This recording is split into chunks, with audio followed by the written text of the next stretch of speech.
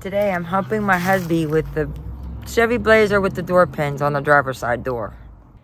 It's supposed to be an easy ass job. It ain't fucking easy with one hand because I still got stitches. But damn it, I'm a meat cutter and I live, this is what I do.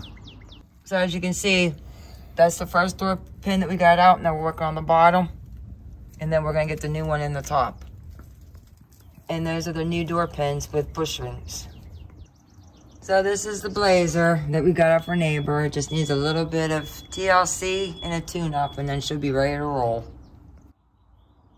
It really does run, it just needs a new battery. Well, that was a fun job to do. We got the pins finally put in the door, so now the door closes easier. So all we have left to do to finish off the job for that door is do the striker.